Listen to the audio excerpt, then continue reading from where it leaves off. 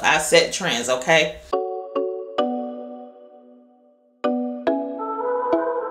Hey guys, welcome back to my YouTube channel. It's me, it's Chelsea Jackson, and on this channel I talk about fashion, travel, lifestyle, and product reviews. So if any of those things interest you, please make sure you hit the subscribe button as well as the notification bell. So in today's video, I am going to be doing a spring new in, but here's the little surprise. It's going to be my DIY version. So it's going to be like a show and tell. So I stole this little idea from one of the fellow ladies here on YouTube. Pretty much I came across one of her videos and she did a show and tell, so I thought it was cute. So I decided to do a show and tell. Now, of course, you guys know that I've just started sewing my clothes and things like that. Like this is something I've been doing ever since I was young. But I'm starting to make clothes now, and I'm pretty much picking back up where I left off. So I wanted to show you guys what I created, because just to give you a little bit about my sewing journey, if you do not know who I am, you can fast forward if you don't want to hear this again, but for the people who are new to me.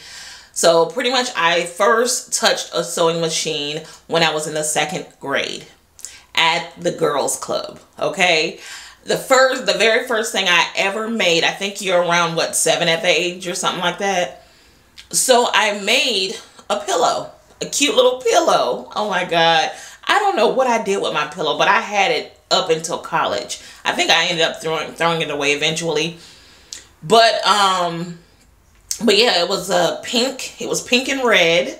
You know, little florals with the little green, leaves and stuff like that on it. It was so cute. And it was my emotional little pillow. So whenever I would have menstrual cramps or anything like that, I would just hug my little pillow. But anyway, enough of that. But that was the very first thing I ever made. And then I picked up my sewing game up, a little through elementary. I just hand sew little stuff. And then in middle school, I hand sewn things. I had a picture in one of my, I think my latest, not the last video, but the one before that, I had a picture of myself in 8th grade with some denim jeans I remade and I cut up and, I designed. So that was 8th grade. In high school, I was setting trends with jeans with the one leg high, one leg low, tie-dye. Like, I was doing a lot of stuff. I set trends, okay? So I did all that, and then I kind of let it go, and then I went through college and stuff like that, so I really didn't have a chance to design for real. And then my mom and my grandma bought me a sewing machine, so I picked back up. I made bathing suits, I made bandeaus and stuff like that. That was like the mid 2000s. I want to say around like 2008, 9-ish, 10-ish, in that era, in that little time frame. And then I kind of let it go. And then I designed here and there, but never like a long span. But because of, I didn't have a lot of time, because sewing takes a lot of time. Like, you may pick up a pattern and it says sewing time, it'll take an hour to make. Honey, that's just sewing. It ain't telling you that you're going to have to wash the fabric. It ain't telling you that you're going to have to cut it up. It ain't telling you all the measurements and stuff like that. That 1 hour is just you literally sitting at the sewing machine. It's not telling you all about the prep. So I'm saying all that to say it takes a lot of time. And that's the reason why when you buy handmade things, it costs more money, because it takes a lot of time. Time is a resource that no one will ever get back. So time keeps moving forward. So that's why handmade garments cost a lot more. But anyway, so I decided to go ahead and pick up a sewing machine. I think it was the beginning of this year, because it started from mainly, I'm just going to go over the major reasons, but it started mainly over me having to sew, having to rehem all of my pants, because I would buy pants, but therefore a person who's height 5'7", I'm 5'2", so I got like this much fabric I got to take off. So taking it to the seamstress, back a couple years ago, that was like a $10 situation, you know, $5 to $10 situation. Now it's starting at like $16. And $16, and I'm buying the pants for $25. I'm buying the pants for $25. It's going to take another $16 on top of that to alter them. It's not cost effective. It's not smart. And when you have to do, when you're finding yourself doing it for a lot of pants, it's kind of like, this $16 is racking up, okay? And I'm a person too, on top of, you know, the financial aspect, I'm a person too that when I want something, I want it. There's nothing worse than going in your closet thinking you got an outfit and it's going to look good and it's going to be ready to go, and you try on those pants and you forget that you have to get them hemmed. So I don't know where y'all live, but when I take something to get it hemmed or altered or anything like that, if let's just say I take it Monday, I can't get it back until about Thursday or Friday. I like it now. So being that I can't control how they run their business, I can't control me getting in front of my sewing machine doing it myself, and I can have it right now. So my patience is, when it comes to certain things, it's just not there, and it's not there in that arena. When I want it now. So I did that. I went ahead and got my sewing machine for that. And then there were certain things that I wanted, but then they didn't make it in plus size. So I was like, okay, Chelsea, you can make it yourself. And so that's why I decided to kind of get back in sewing, and this time around take it more seriously. So with that being said, I made my own things. So I'm just going to show you guys what I have created. Now, a lot of these things are dupes, designer dupes, or just regular store dupes that I couldn't find nowhere else in plus size. And we're going to start off with the dress that I have on. Now, this dress that I have on is my sample. Now, of course, if you follow me on Instagram, you've seen the actual dress, which is a Zara dupe. Now, they said, I haven't been on TikTok in a while, but they did say that this dress is viral on TikTok. This Zara denim dress. A lot of the fashion girls do have this dress. Zara do go up to a size XXL in this stretch denim dress. However, it only, like I told y'all with Zara, if it have a zipper, it only fits up to a size 16 technically. So if you're above a size 16, you're out. And I'm an 18-20, so I was out. And I really liked it. I like it was nice and simple. I like the fact that it have a slit in the back. Now, this is a sample, the one that I have on, so I do not have a zipper or a slit in the back. But the one that I have on Instagram, it actually does. And I'll put a video right here, actually. And it has a slit in the back. It has a zipper. It's identical to Zara. It had the darts right here. And it was a nice, simple dress. And as I began to make it, I started thinking that this dress can be worn with a lot of things, because a lot of women don't like their back out and, you know, their arms. Some women are just, you know, some plus size ladies are self-conscious.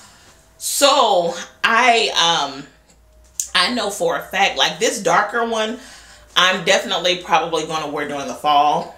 And the other one I have is a tad lighter. It's still dark, but a tad lighter. And it's a stretchier denim. I'm going to wear this in the fall with my Hanifa sweater. Now, it's packed up already because I packed all my fall stuff up. But I think it's going to be very cute with that Hanifa denim sweater. I may just even wear this necklace with it, or another choker or something like that. And I also tried on my other one with my Dior scarf. So even if you don't have a Dior scarf, you can just find a cute scarf to wear over your arms, and this is cute. You can wear it with a white poplin top. I can even wear it with my Zara denim jacket. This is with my Zara denim jacket. Now, of course, I wouldn't wear with this necklace, because this necklace make it a little bit too dressy. But yeah, so you can definitely wear it like this. And if you follow me on Instagram, you know that I posted, Zara just came out about 2 weeks ago with a lighter version for the spring of this jacket.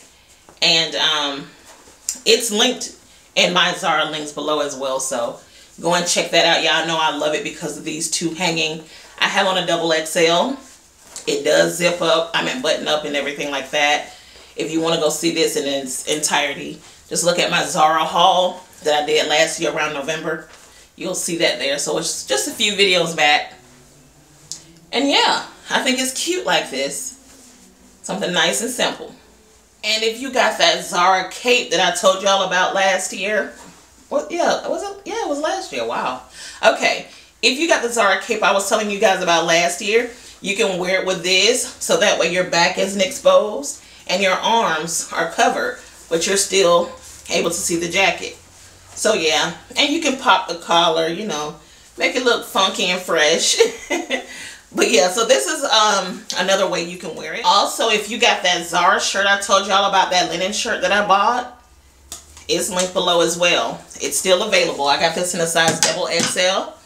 So if you do not want to wear your back out, you can just simply put this on. I mean, it'll show a little skin, but you see how this look? Just a regular shirt, and we turn around and we give it a little play action. So you have a little, well, no, you don't have a peep. It covers it. So it covers everything, and you still get to see the back. Now, if you want to give that auntie feel, that fly fresh auntie, you can tie it up right here. You can pop the collar. Well, this collar, I'm going to have to iron it. But, yeah, you can pop the collar and kind of give it that look. You know what I mean? So, yeah. I like this white against this dark denim. Yummy. So, yeah, these are just different ways that you could wear this dress. They do have summertime cardigans, of course, y'all know. So, you can wear it with a mesh cardigan. It's a lot of different ways you can wear it if you do not want your arms and everything out if you're self-conscious. So I love this dress so much, so I decided to sell it. So about a week or so ago, about a week and a half ago, 2 weeks, I offered this dress for sale. And you guys, y'all, you know, well, you guys here on YouTube didn't know, but on Instagram, and I got quite a few sales. So I stopped the sales because I wanted to do things in batches, because I wanted to make sure I get the items to everybody in time. So, and I just didn't want to bite off too much more than I could chew. So I had some people place orders. I went ahead and made their dresses. So everybody got their dress. Well, they probably will be getting them by tomorrow because I do priority shipping. But anyway, so yeah, I sent them a video of their dress, and you know, I made sure I sent them their shipping and all that. But yeah, so I'm excited for everybody to get their dresses. So I am going to open up the orders today, actually. So if you want to place an order, and if you're on Instagram, make sure you go to my Shop It's Chelsea Jackson page, and I will link that below as well. Make sure you read the store policies. I'm very straightforward, cut to the chase.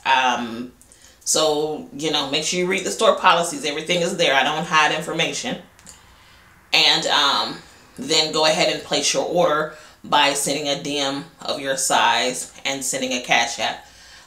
Your order will not count as placed or be acknowledged until I receive the payment.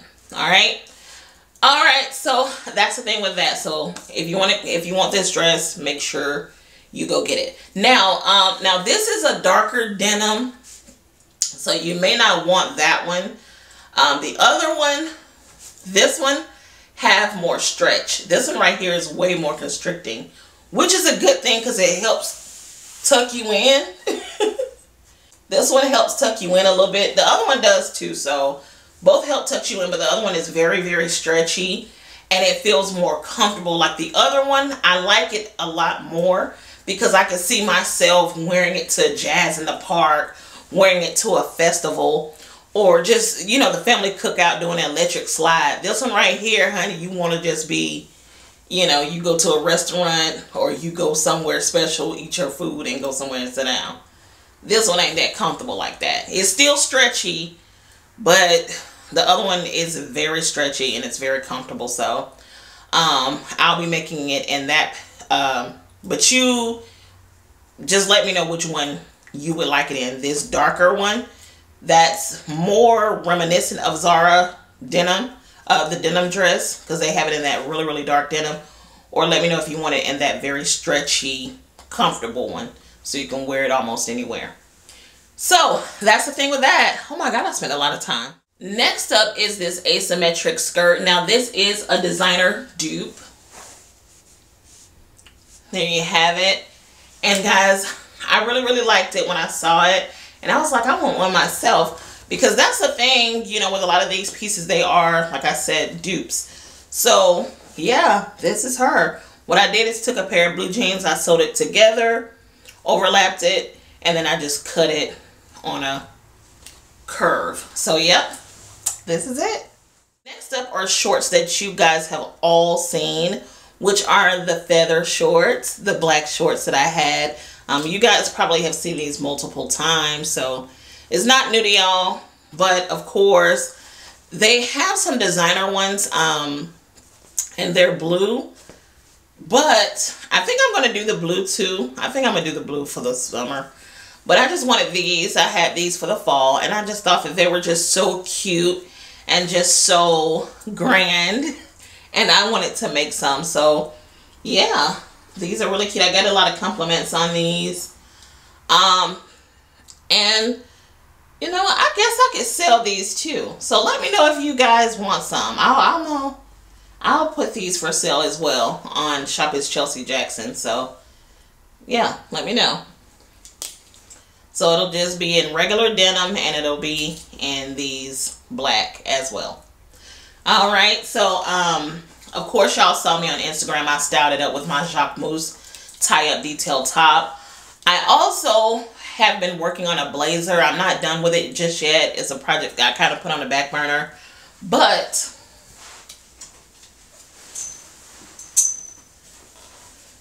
I think I'm gonna restart it with another one. But y'all know the open back blazer. So I found this. It's a double-breasted blazer, and I did the back, but I'm gonna have to find another one because I don't like how high I went up in the back. So I think these will be cute style together, especially if you're going out for a dinner or something like that. But my Jacques Mousse top, I just styled it up with that on Instagram, just something nice and simple. But you can wear almost any kind of top with it. You can wear a button down that tucks in. You can wear a button down that's kind of long, like I did on my Instagram story when I did the video for Valentine's Day. So yeah, these shorts, they're really cute. For my sew and tell is my obi belt, my denim obi belt. Now this is something that I just put together this morning, honey. This is a sample. So yeah, I decided to make one because it's hard finding one. Hold on, let me turn around in the mirror and put it on.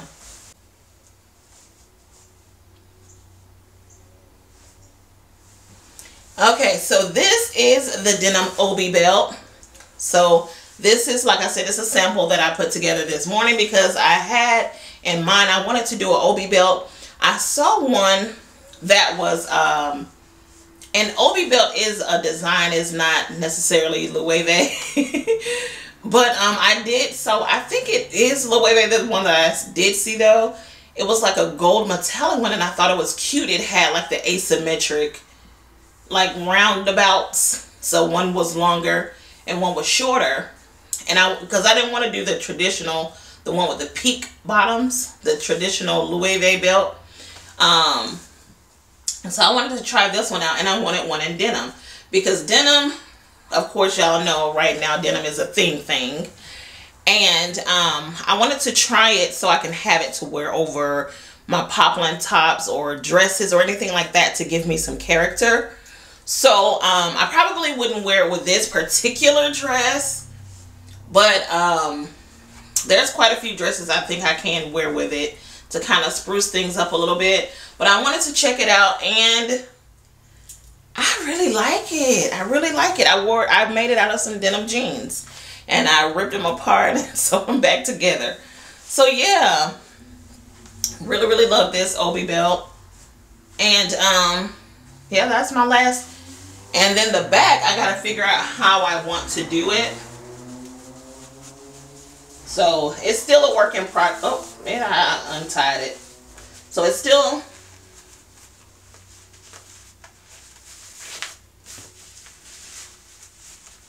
so the back is still a work in progress. So, but yep, this is my sample of the Obi belt. Let me know what you think. And I have to tighten up the waist as well. But yeah, I wanted to do this because it's hard finding an Obi belt for a plus size. I saw someone that was a size 18 that tried on the Loewe Obi belt, but it's a large gap. So I kind of didn't want that. But yeah, all in all, it's hard to find a plus size anything. And that's why I'm really doing this. Because some of us are classic. Meaning that we like classic styles, and some of us, we like to be on trend, and they almost make it impossible for us to be on trend as a plus size person because they refuse to make anything that we like. If it ain't flowers, they ain't got time. So yeah, I don't know. And what I mean by flowers, I meant flower print. They think we all want to wear floral print everything. But this is it from the back. I got to work on it and figure out how I want to make that back come together. But yeah, so I just wanted to show you guys this. Next up is a designer dupe. And it came from the same designer as the, you know, the little swoop asymmetric skirt that I created. And I thought it was so cute. So I wanted to make it myself. With the denim top and the mesh bottom. I love the contrast of the two fabrics. I thought it was so cute, and a lot of y'all, I guess, thought it was cute too, because I got a lot of hits on Instagram when I did my DIY thing on there. So yeah, this is another as well. And yeah, I like it. It's one of my favorite pieces thus far. So yeah, that's the end of this sew and tell. I hope you guys enjoyed it. The reason why this video is a little bit longer is because I did want to take time in the beginning to give y'all what made me start doing this. Well, start back because it's new to y'all. But what made me get into sewing and designing and things like that. So you guys kind of know from here on out when if I ever do a sew and tell or whatever, you know the root of what's going on. Because if you're new to me, if you've been watching me, you'll see I've been kind of dipping this information in a lot of my videos in the past, but I kind of just wanted to bring it together so everybody will have like one centralized place to come if they ever want to hear my background and why I started. So that's the point of this video. So yep. And if you're looking at the necklace and you like the necklace, it's in my Amazon store. These bib necklaces, yeah, I know y'all probably haven't seen these in ages. This used to be a thing in the 2000s, the early 2000s. Well, really mid 2000s, like 2010 era. So I saw it and I was like, I want one. So, and then I'm starting to prioritize silver in my wardrobe right now. So yeah, that's where this came from. Alright guys, so I hope you enjoyed this video. Don't forget to like, comment, and subscribe. Follow me on Instagram at itschelseajackson. And shop itschelseajackson to order the dress and the shorts. And TikTok. I'm going to start prioritizing being on TikTok. So yeah, TikTok at itschelseajackson as well. If you're not on Instagram, you can order via inbox. Send me an email at itschelseajackson@yahoo.com. You can order there if you're not on Instagram. Again, my email is itschelseajackson@yahoo.com. All right, bye.